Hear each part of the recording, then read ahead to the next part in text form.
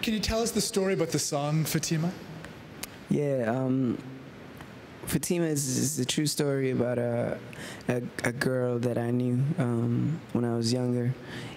I was about 12, and she was like the same age, and we were very close, like kind of like best friends sort of situation.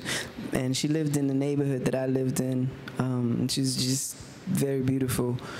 And she kind of like spoke all these languages. I thought she was an alien. Because she spoke English and Arabic and Swahili, and I was like, "What? You're from here, like I am. How you doing that?"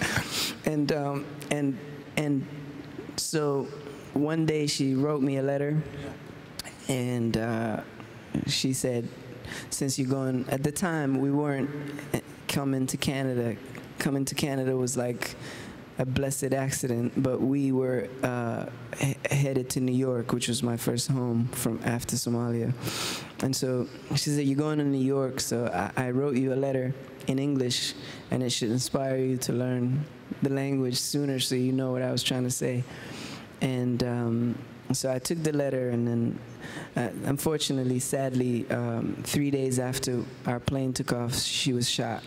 And so that's the song. And it took me a lot of years to come to a place where I could actually write the memory of her life, but in a beautiful way. A lot of people, when they hear the song, think it's just a love song, and that's how I want it to be, a love song.